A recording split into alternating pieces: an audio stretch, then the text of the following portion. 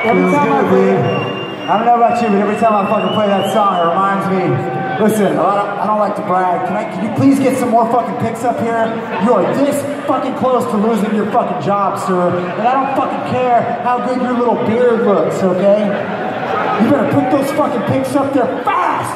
I know all you're trying to do is get pussy with your fucking clean shaven look. God damn it, you work for me! I like to bust his balls because he's deaf, he can't hear a word I'm saying. And he doesn't speak English. And he doesn't speak English because he's deaf, you fucking retard.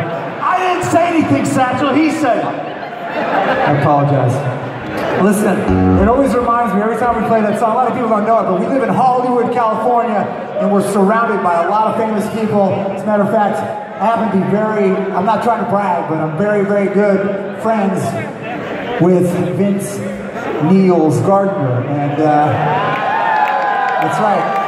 That's pretty cool, because let me tell you something, he doesn't know Vince personally, but he does get a check from Vince's management company every 2 weeks, and he trims all the hedges on Vince's lawn.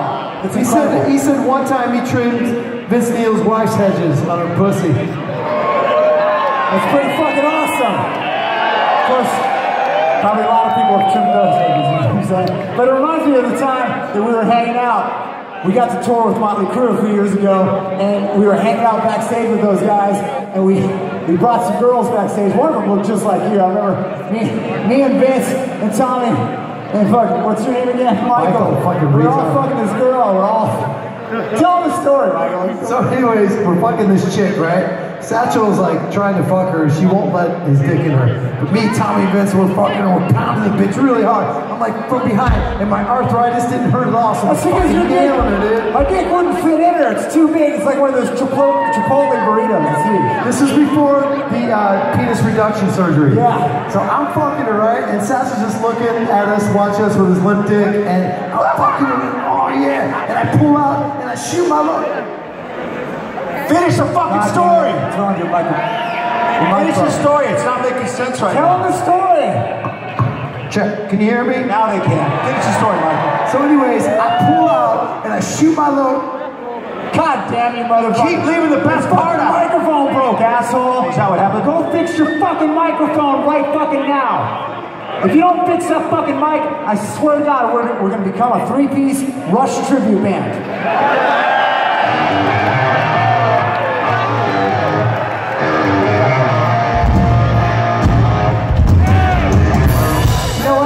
Get a new bass player who can play that shit too, so you know what? Forget it. Okay, the end of the story was Michael pulled out and he was going to come all over this girl's face, but the lights were pretty low and he accidentally came on Vince Neil's face. So anyway, that's the end of the story. I'll tell you, now Michael's changing the batteries in his microphone and I don't know what to do. I'll tell you what, Satchel, we have all done our own 80s impersonations of big 80s rock stars or supermodels, whatever you want to do. You have not done one yet, and now that the microphone is getting fixed, how many people want to see Satchel do an 80s? It's a big deal. Come on. You gotta do one. We did one. We all did one. This is what I'm gonna do.